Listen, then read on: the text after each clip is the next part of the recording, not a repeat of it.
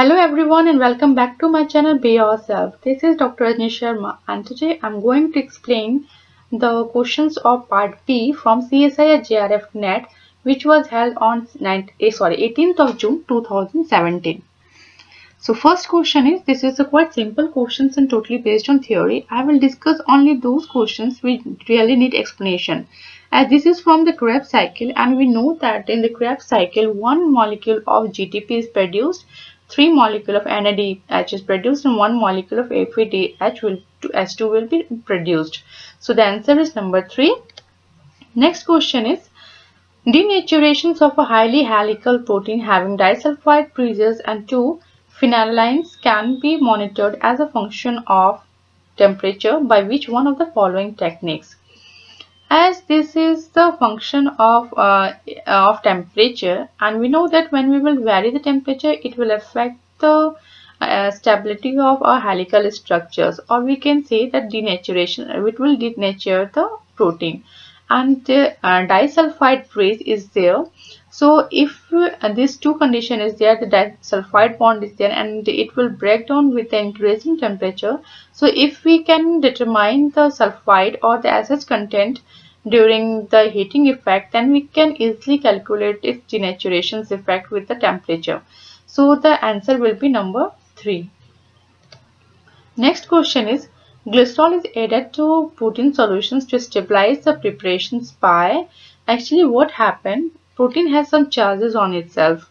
So in a solutions, what happened, in the absence of glucose, it will interact with each other and it will clump out, or it will not be in the dissolved form in the solutions. So when we will add glycerol to the solution, what will happen, it will form a bridge around the protein molecules, and this is known as preferential hydrations of proteins, and this will prevent to interact proteins with each other, and in this way it kept the protein in the solution as in the dissolved form. So the answer will be the preferential hydration of protein. Next question is, protein stability is measured as folded or unfolded structures, and KEQ is the equilibrium constant. And this is the equation which explains how KEQ is related with the del S and del T. Prior to the development of sensitive calorimeters, thermodynamics parameters of processes was determined by the following equations. Okay, this equation is used because in these equations what we can do, we can plot a graph against the T, and when we will plot a graph KE and KT, when plot a graph against KE and T, the any slope it will give will be the value of minus del HR. So from here, by plotting a graph between log KE and equilibrium and T, we can calculate the value of del H and del S. So this graph will be against the, so the proper statement is that plotting KEQ against the temperature. So the answer will be number 4. Next question is, retinol is an inhibitor of the electron transport chain. The addition of retinol to the cell results in which of the following? It is written that it is the electron transport chain, so it will definitely block the ATP, and the mechanism by which it blocks the ATP is by generating a reactive oxygen in mitochondria. So the answer is number 1.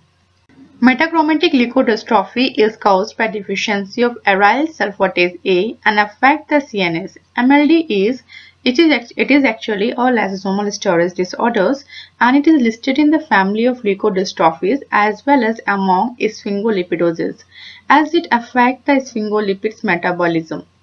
It is diagnosed with the help of MRI, and it is included in a autosomal recessive. Not only MLD, rather some other diseases are also there, which are due to, or the disorders are there, which is due to the lysosomal storage disorders. These are the MLDs, Tay Sachs, Fabry's, Gaucher's, and Niemann-Pick.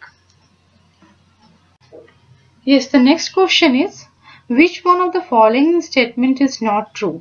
So the statement which is not true is, The beta oxidation of long chain fatty acids occurs in mitochondria. Beta oxidation occurs in mitochondria, but it doesn't oxidize the long chain fatty acid.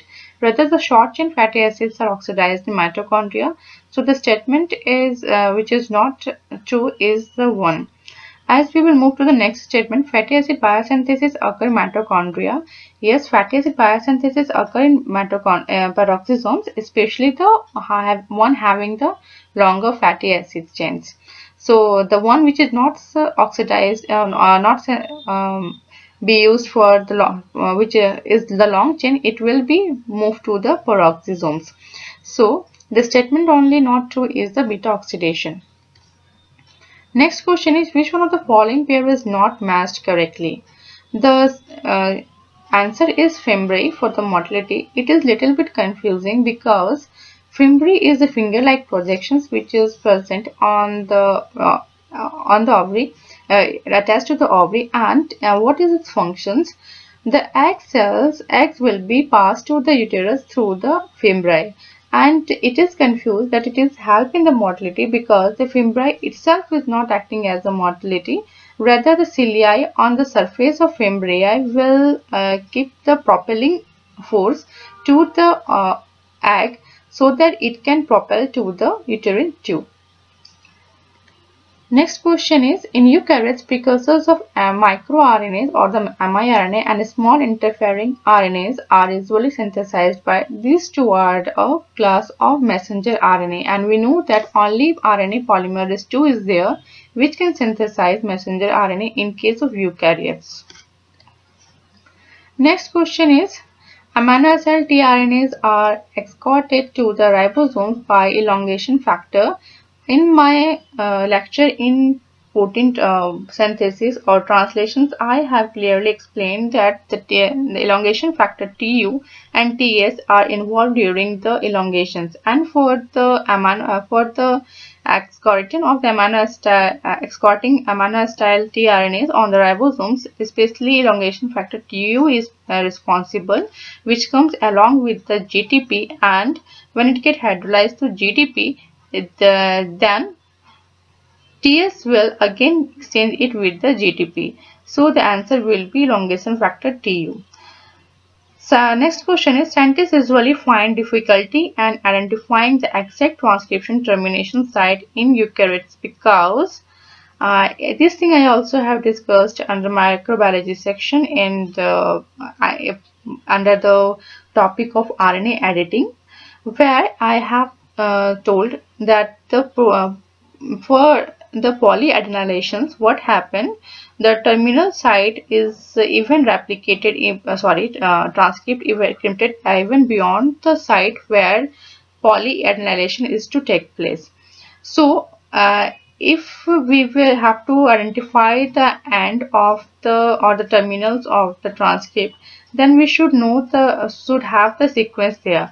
But what happens just after the transcriptions, it is spliced out and the polyadenylations take place there.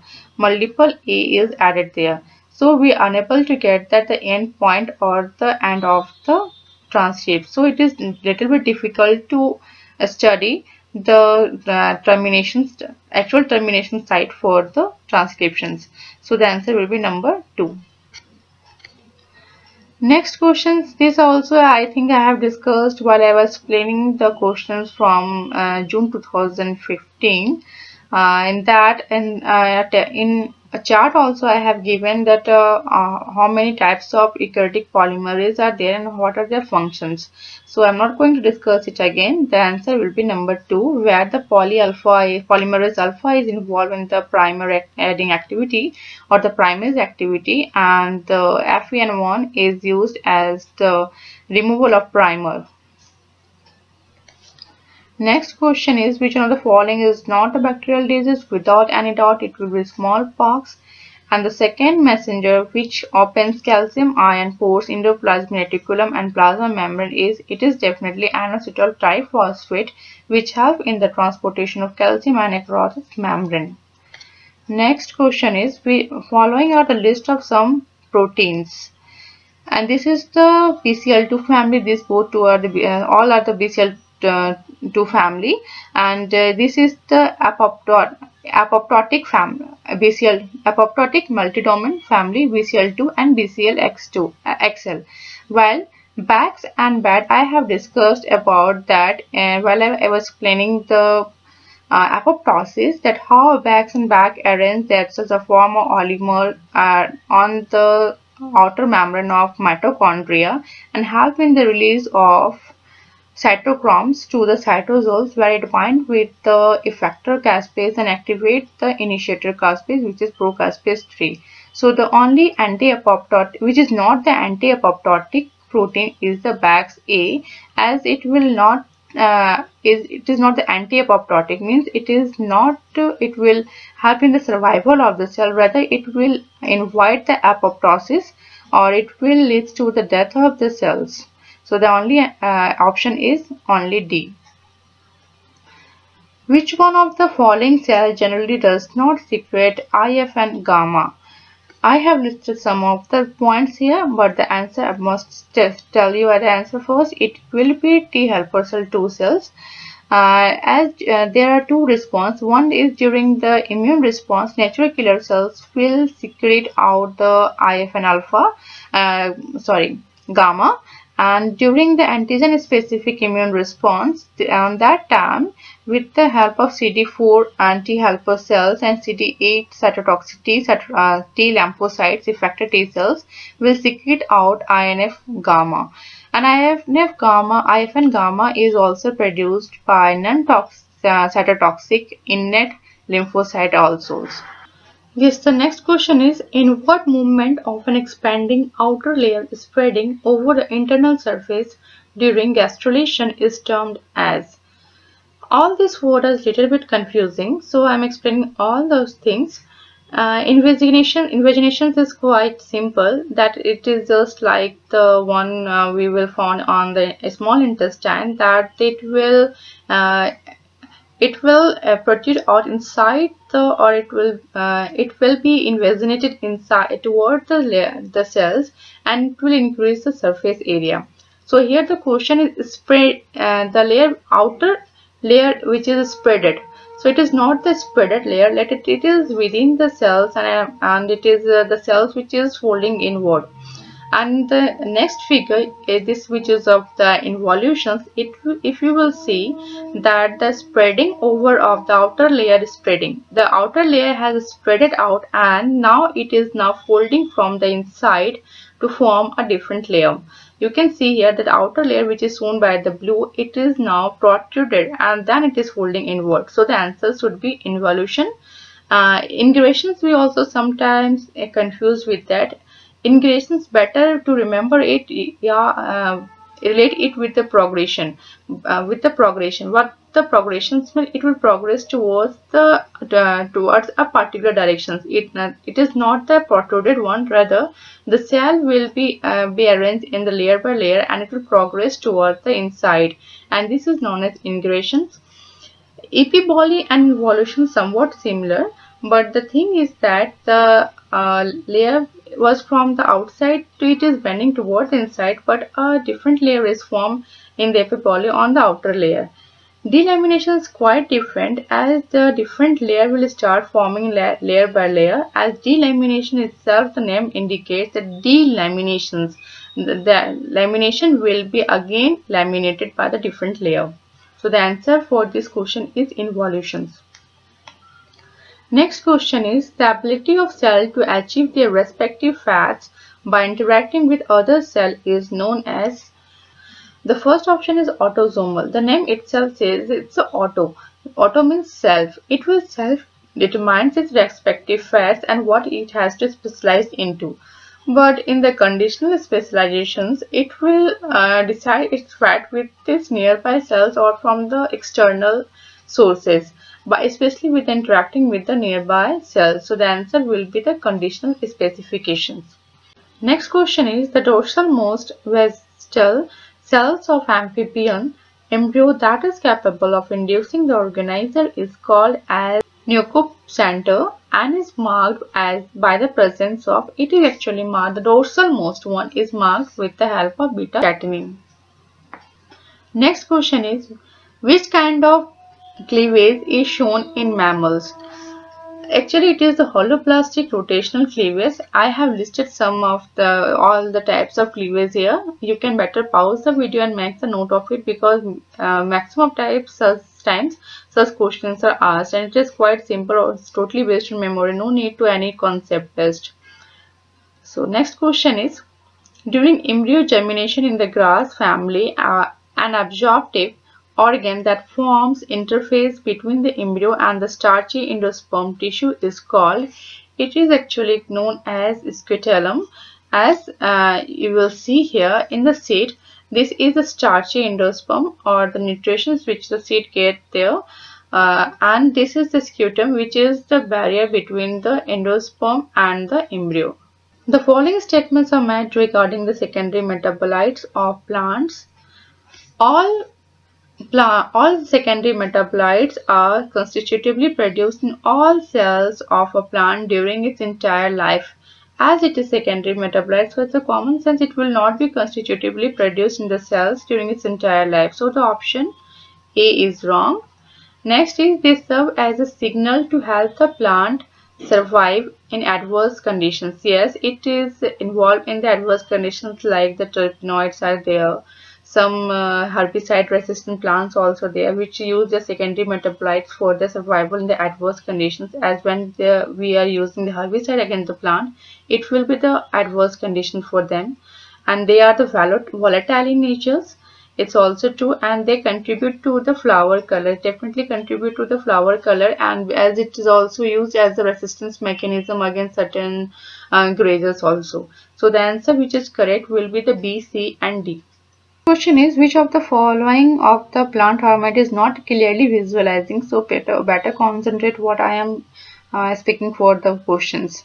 For which one of the following plant hormones biosynthetic pathway 1-aminocyclopropanone, carboxylic acid is an intermediate. So it's totally based on the no need any explanation. So it is during the ethylene biosynthesis. Next question is, in a study it was found that potassium ion concentration in root cell of a pea plant was approximately 75 times greater than that of the nutrient media in which the plant was grown. This indicated that potassium ions were absorbed from the media.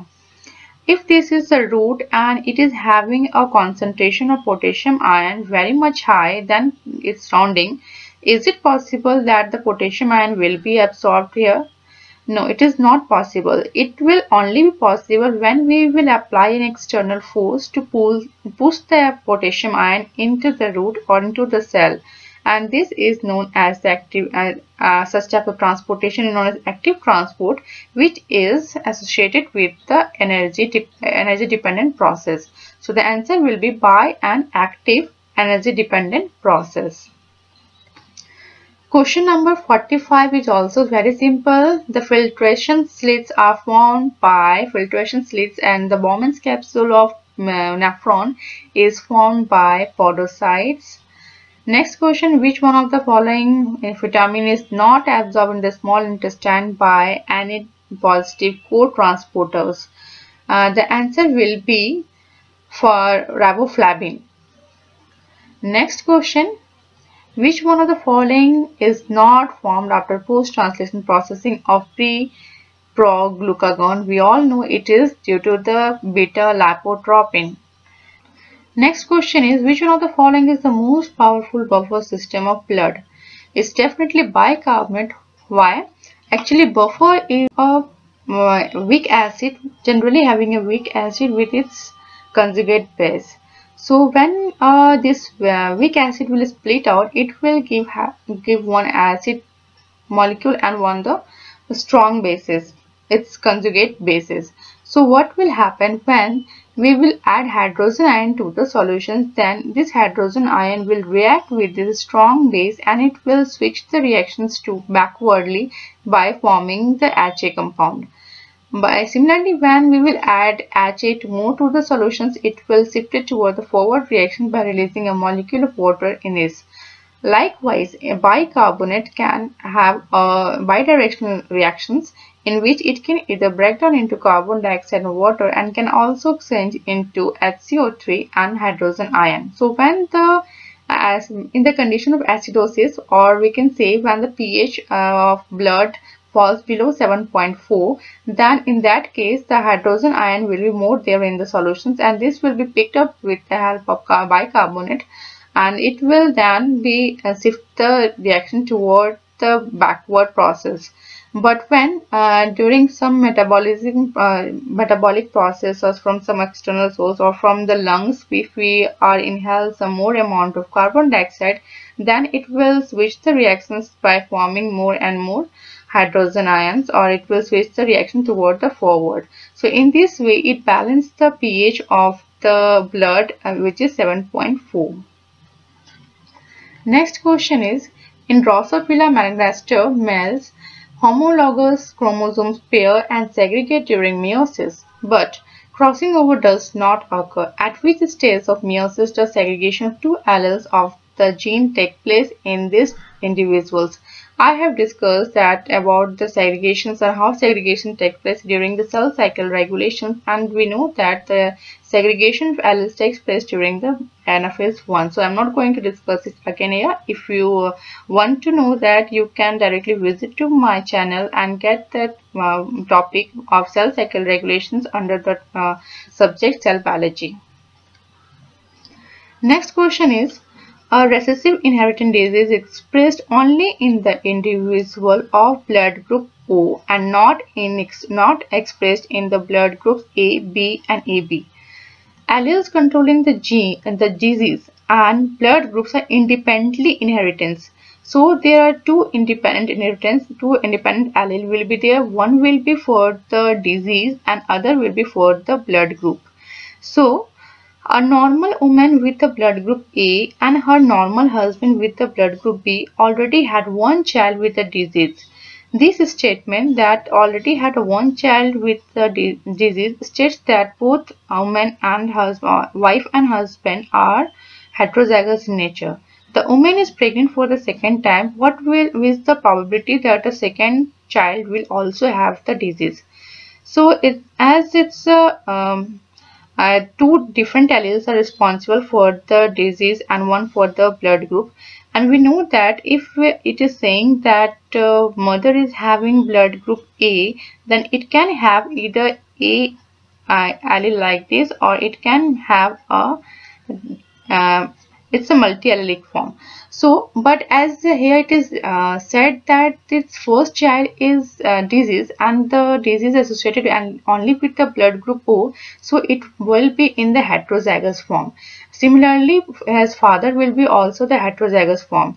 So when we will cross it, the IA of the female with the IB or the blood group B of his father, what will the probability of getting blood group O?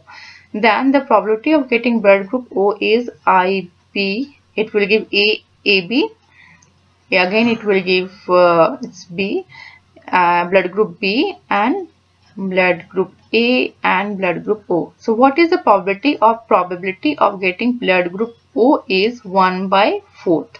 And now again it is saying that it is the disease.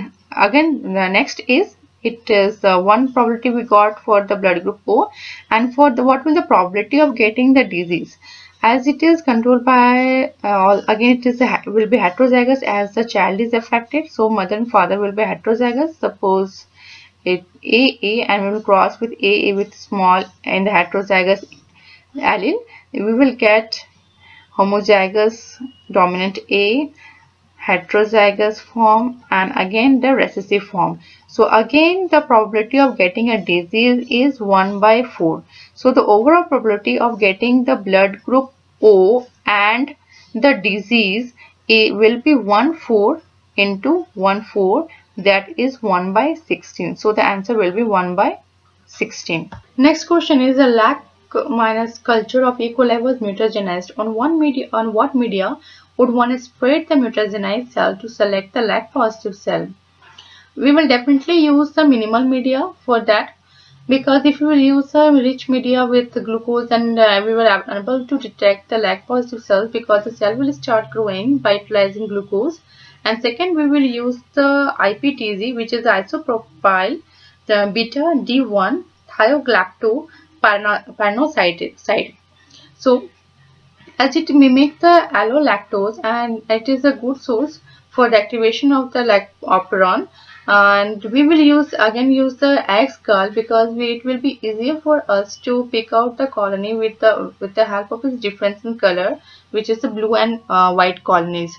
So we will use an option number 3 to select the lac positive cell. As per the cladistic taxonomy, Archosaurus are a group of dipsid amniotes which includes extinct dinosaurs. The living representatives of the group includes it is definitely apes and crocodilia, which is the modern bird and crocodile. Next question is also very interesting. If you want to divide a human body into dorsal and ventral sections, or we can say the belly and back section, what planes will you use? There are three planes of how we divide our human body. One is the coronal, which we divide for the dorsal and ventral part. Sagittal plane, which we divide likewise in the left and right form. And transverse, it's quite easy to understand as it will directly upper and lower part. Divide our body into upper and lower part. So definitely the answer will be the coronal. Next question is, which one of the following bryophytes has multicellular rhizoids and its cells mostly contain numerous chloroplasts? The only one here which is multicellular rhizoids is the sphagnum. Others are the unicellular rhizoids. Next question is, which one of the following is not true for amnon bacteria? Amnon is actually having abbreviations. Amnon stands for anaerobic ammonium oxidation. So its basic function is it helps in the purifications of wastewater, and it converts the ammonium into dinitrogen. It carry out its reaction in two stages. One, it convert first stage it convert ammonium into nitrate and half of the ammonium into nitrate, and the rest of the half ammonium it utilizes in the second step, and then it will again combine with the nitrate, and then it will oxidize into dinitrogen. So it doesn't convert nitrate and ammonium both. If you will get the raw nitrate into the solution, it will not convert it. Rather, once it will act on the ammonium, and as a byproduct of ammonium, the nitrate, it will combine with the ammonium, and then again it will be in the second stage. It will break down it into dinitrogen. So this question is confusing. It was confusing because of the statement where nitrate is used. So the statement which is not true here is number 1. And because of this reason, it is also helping the responsible for the 50% of clearance of water in the ocean, and it belongs to the bacterium phylum Planktomycetes. It's also true. Membrane of this bacteria contains ladder and lipids. It's also true. Next question is, to understand the prey-predator relationships, Didymium, which was a predator, and Paramecium, which is a prey, were used. Paramecium population was grown with the sand sediment as hidden places or refuge. To this population, Didymium was introduced only once. What would happen to the prey populations in the course of time? So, what will happen when it will introduced once? But then on that time, Didymium will feed on prey as much as possible. So what will happen to the prey population? It will first decrease to very lower amount when the Didymium get stabilized, and then again when as it is introducing only once, so there will be not the further increase in the Didymium. So after a certain limit of time, Paramecium amount will start increasing, and then it will stabilize with respect to that of the population of Didymium. So the answer will be number 3. Next question is, which of the following is not correct? The first statement is Island ecosystems are less prone to biological invasion because they are distant from mainland. It's obviously it will be more distance. It will be difficult for the species to migrate from a mainland to island. Next statement is invasive species have greater phenotypic plasticity compared to native species. Obviously, if it is changing the environment and again it is adapting there, then it must have the higher plasticity. Next is invasive species have high dispersal ability because the area will be larger for the invasive species and resources will also be newer and larger for them. So it will have the higher dispersal ability in comparison to the native one. Next is at a large scale, diversity-rich ecosystems are generally more prone to invasion. It is not that at a large scale diversity-rich ecosystem. When the ecosystem has more diversity, then there will be also the diversity in their climate and also the niche form. So it will be easier to it will not easier for the invasive to adapt in each and every frequent changing environment. So the answer will be number 4. Next question is, which of the following is the correct decreasing order for the major reservoirs of carbon on Earth? So here the answer is number 4, because large lag sediments are there, which may include the coral reefs also, which is also a form of carbon dioxide or calcium. Basically, they are the calcium carbonate are there, and these are the sediments which is formed, which they grasp the carbon dioxide from their layer and then utilize it in their process, and then these are the waste materials which are deposited at the lag sediments. Then it comes the terrestrial soil, atmospheric carbon dioxide and the terrestrial vegetation. Next question is, in an experiment to determine the number of rats in a field, 80 rats were initially captured, marked and released. After 1 month, 100 rats were recaptured and in the same field, of which 20 were previously marked 1. Based on the above observation, estimate population size of the rat in the field will be. It's quite simple because there is a formula here. How we calculate the population size here is that n1 into n2 by n3. What is n1 here? n1 is the first time initially captured rat, which is the 80.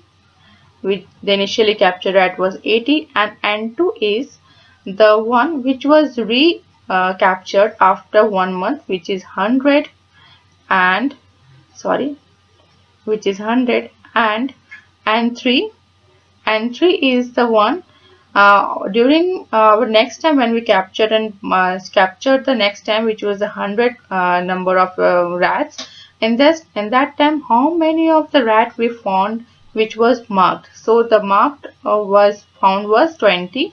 So it will be 20, and this will give you 400. So the answer is number 3. Next question is, a species of grass grown around a mine area having patches of heavy metals contaminated soil. It means the one area which is there is having another area nearby. It's a different niche. Okay. Some of the populations of species grew selectively on the soil that was contaminated with the heavy metals. Over a period of time, though, the tolerant and non-tolerant grass population will continuously distributed, almost separated by and not separated by geographical barrier. They eventually evolve different flowering time and become different species. What kind of speciation would you call this? So the species of the grass which are grown around the mine area, which was growing around the or we can say from the different niche, has migrated to the different niche there. So here we have the three types of specialization term is there: allopatric, sympatric, parapatric and bottleneck. So let's discuss these three one by one. What allopatric means: if this is a particular niche and if there comes a barrier, then it will lead to different in the speciation. After this will lead to isolation of that species. and there is definite barrier there. And next is the sympatric speciation. What happened in sympatric speciation? Within that niche, a different species develop and have a definite boundary. And here the point is that not separated by a geographical barrier, so it cannot be also there. And in this, due to the genetic polymorphism, new species develop within the population.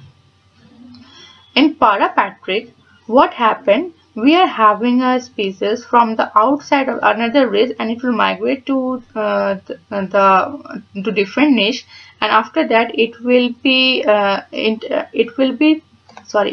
distributed in the different niche here, and there will be no any separation boundary will be there. It will be distributed there in different niche. So the answer will be parapatric. Next question is, what do mayflies, Pacific salmon, and annual grain crops have in common? All are seminiparous, which means they have single reproductive age during their whole life. Next question is also quite simple. The correct order of periods from Paleozoic to Mesozoic era is the option number 3. Next question is, fluke tails in the mainland Asia show high variation in the tail color. However, in the far out Pacific island, the fluke tail shown very little variation in tail color. These variations in tail color can be explained by all of the following except the variations can be introduced in any populations with the help of Fonder's effect, genetic drift, and the frequency dependent selections. Whereas the option 2, which is the homologous evolutions, it is the evolutionary pattern where it has developed a similar pattern of evolution from a common ancestor having a similar structure. So the answer which is not will leads to the not favoring the here statement is the answer number 2. Next question. A geno-transgenic plant containing a transgenic for the hybrid resistance shown two bands in the southern blot is analysis using a prop that is internal to the restriction site used for genomic DNA digestion. However, it segregates in the 3:1 ratio for the herbicide resistance sensitive. Herbicide resistance is to sensitive, means 3 is the herbicide resistance and 1 is the sensitive one, which will be the recessive one in the T1 progeny, obtained by self-pollination. Which one of the following statement is correct? First is, the T0 plant is single copy. It cannot have a single copy because here we are getting two bands from the southern blotting, so it is the wrong statement. Next is, the T0 plant is a double copy. It's true. Event and two transgenic copies are tightly linked. If it would be tightly linked, then we will be getting 1:1 ratio. Okay. Next is that the T0 plant is double copy event and the two transgenic copies are integrated in two different chromosomes. It is integrated into two different chromosomes, then it is only obeying the Mendel's law, which is 3:1. Next question is, which one of the following statement regarding crop improvement process is using molecular breeding approaches is incorrect? First is, allelic diversity for traits of interest should have the should be available in the naturally. Obviously, if diversity will not be there, then how we will approach for regarding the improvement program if there will be the similar types of allele will be there. Next is, the genes of interest cannot be derived from a sexually incompatible organism. If it will be sexually incompatible, then we will not able to cross them. So the answer is also, statement is also right. Availability of marker and linkage map should facilitate the breeding program. Obviously, the linkage map will also interfere with the breeding program. Next is, the crop plant should necessarily have an optimized robust system for production of double haploids. It is not the condition for to have in a improvement program. So the answer will be number 4. Next question is membrane potential in mitochondria is critical for oxidative phosphorylation and is monitored by. We monitor the membrane potential with the help of patch clamping technique, where we use a micropipette to pinch out the membrane, a very small portion of membrane containing the sodium potassium pump or the channels. Next question. The pH of the solution is 7.4 plus minus 0.02, where 0.02 is the standard deviation obtained from 8 measurement. If more measurements were carried out and percentage of sample whose pH would fall between pH 7.38 and 7.42 is. It's quite simple, because what happens for normal distributions having a mean m and a standard deviation s, we have three statements here. One is that approximately 68% of the population lies within plus minus 1 s of the mean. Second is that 95% of the population values lies within plus minus 2 s of the mean, and approximately 99.7% of the population values lies within plus minus 3s of the mean. What does it mean? Here we have the error copy of plus minus 1 into the standard deviation. So as the statement is that the pH lies in between the 1 into standard deviation, which is 0.0 to 0.02 common.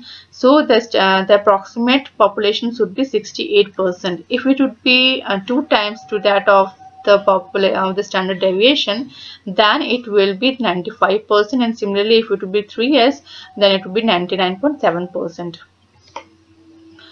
In order to separate red and white blood cells, which one of the following method can be used? Definitely we will use the density gradient centrifugation, because the red blood cells and white blood cells basically different in their nucleus content, as the RBCs doesn't contain nucleus, whereas WBCs contain nucleus. So it's will definitely differ in their density.